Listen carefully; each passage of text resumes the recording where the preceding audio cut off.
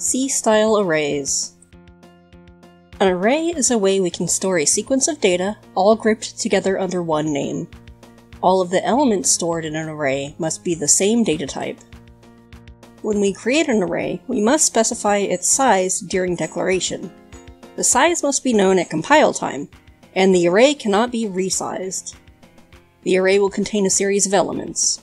Each element has a value and an index. A single element is basically one variable within the array. A value can be assigned to it, just like you would with a normal variable. The index of an element is its position within the array. In C++, the first element is at index 0. For an array of size n, the last element will be at index n-1.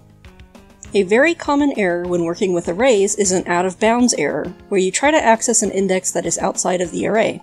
This can cause a crash. Declaring an array takes this form.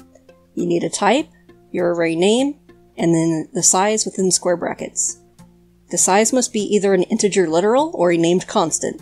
Variables are not allowed, at least not for all compilers. The array does not keep track of its own size. This is why using a named constant to store the array size is preferred.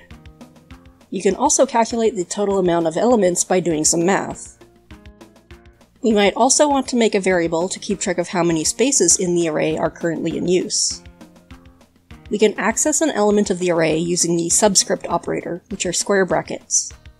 Within the subscript operator, we can provide an integer literal or an integer variable to access a specific element. We can also use a for loop to iterate over all the indices of an array. C-style arrays usually aren't the best option for storing data in our programs, but next time we will cover some more options.